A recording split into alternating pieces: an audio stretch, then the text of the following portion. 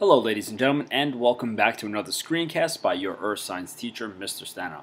The last time we left off, we were talking about climatic factors, or factors that affect our climate. In this screencast, we're going to look at El Nino and La Nina as two occurring events or phenomena that affect the Pacific Ocean and ultimately affect global oceanic and wind patterns. So as you can see here, we have these two diagrams showing our sea surface temperatures as our United States right here.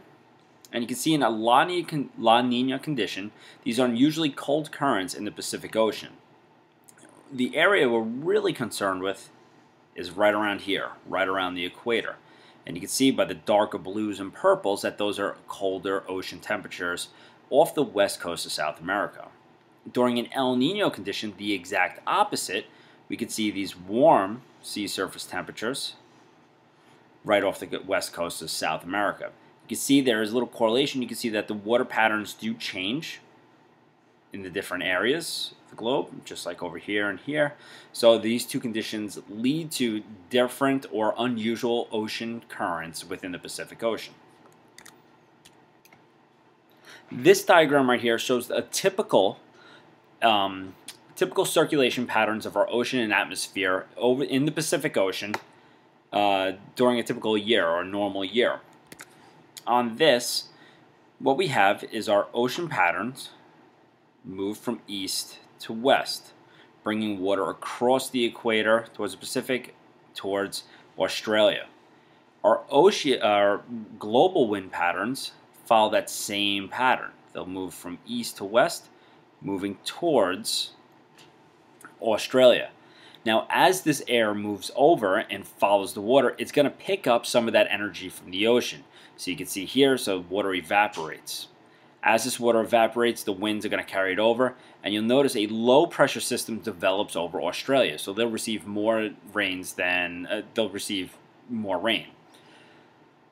And over here in Peru, or on the eastern side of the Pacific Ocean, we'll have our high pressure over here, and when we have high pressure, we have clear or good weather. Also to note, this right here, this thermocline. The thermocline is basically a sharp change in water temperature. But importantly, this right here, you can see that as the Pacific Ocean, this current comes up, we have what's known as upwelling near Peru, which is a good thing. Upwelling brings nutrients and materials down from the bottom of the ocean up towards the surface, where then algae have nutrients to feed on, and then the algae helps support higher trophic levels, or they support organisms in the food web. Here's another look at the normal conditions, where the normal convection cells or global Pacific Ocean currents and Pacific air currents above them. So here's our thermocline here.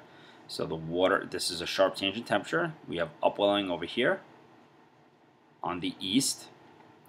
And what happens is then this water is going to travel across, heat up as it moves along the equator, and then sink back down. As far as the ocean, the atmospheric pattern, same thing. It moves across the equator. Low pressure develops over Australia, and we have our high pressure over South America.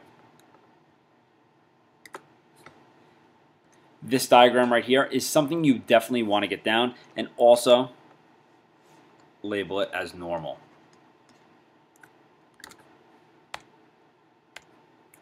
During our El Nino conditions, we can see there's a reversal in our wind patterns or our convection cell over the Pacific Ocean. In this scenario, what you can see is that this water is no longer really pushing across. Those currents kind of stopped or shift. What ends up happening during the El Nino condition is that our low pressure now shifts. Notice that it was over here in Australia, and it's moved towards the middle of the ocean and closer to the to the western side of South America. So now our low pressure is over here, and we get more rains on this region. Here, high pressure, it remains relatively dry, which isn't very good. Australia, because of its tropical climate or being very warm, when it has lots of rains, we have lots of growth of vegetation. Now all of a sudden it becomes extremely dry. This vegetation can't grow, it dies out, and poses risks for wildfires. Over here in this South America, where this low pressure is, our thermocline is not as sharp as it was before, and we have no upwelling. When we have no upwelling, we can't bring nutrients to the surface, and if there's no nutrients to the surface, that means algae won't be able to get supported, and in turn, organisms in the food web won't have anything to eat. So the conditions for fishing and the fishing industry at this time are no good. So El Nino is really, it wreaks havoc with both systems across the Pacific Ocean.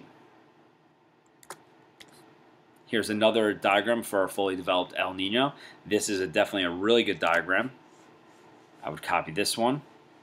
And what you end up seeing is our global wind patterns moving now across the ocean in the opposite direction, following that easterly movement. Low pressure now over Peru, where we have our rains. High pressure over Indonesia, Australia. The ocean patterns are going to do the same thing. They're going to follow across. Now when the water gets pushed across, we get this warm water, but also water begins to pile up near the Peru side or towards the west coast of South America. No upwelling means that no nutrients can get up from the surface. Really good drawing. Definitely get this one for the El Nino condition of our Walker circulation. The Walker circulation is what we call this convection cell over the Pacific Ocean. So once again, you can see our normal conditions, how they have changed. Remember, for normal conditions, low pressure is always over Australia. Now we can have the exact opposite of El Nino, which is La Nina conditions. La Nina conditions are like a heightened or more extreme normal conditions. So what do I mean by that?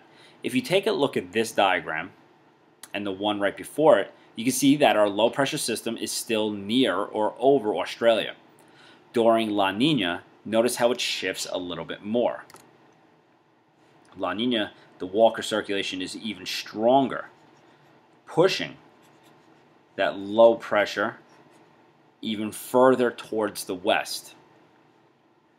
Notice the thermocline's a lot more sharply. So in this, our upwelling will also be more sharp, so more nutrients can make it towards the surface. La Nina is not such a bad thing for the Pacific Ocean. This diagram is pretty good, and you could probably copy this one down too, but we should have another good one coming up.